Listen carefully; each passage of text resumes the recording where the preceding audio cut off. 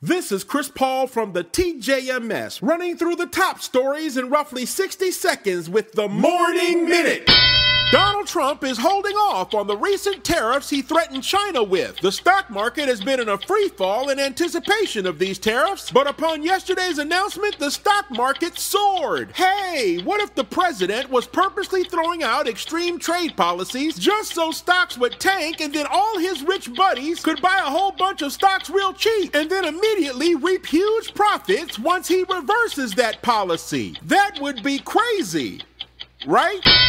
Attorney General Bill Barr, a.k.a. Justice Department Jabba the Hutt, made a call to the prison that let Jeffrey Epstein kill himself. First, the warden was reassigned, though most likely he was promoted. And the two prison guards in charge of watching Epstein have been put on administrative leave. Why weren't they fired? This happened right in front of them and they completely missed it. They don't belong working in a prison. They should be NFL referees.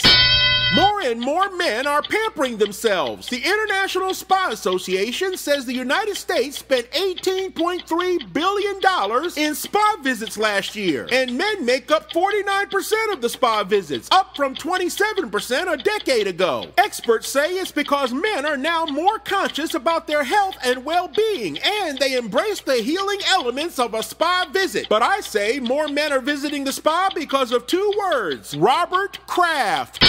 I'm Chris Paul, Memphis. Catch me and Huggy Lowdown Thursday through Sunday night at Chuckles Comedy House. And this was the Morning Minute.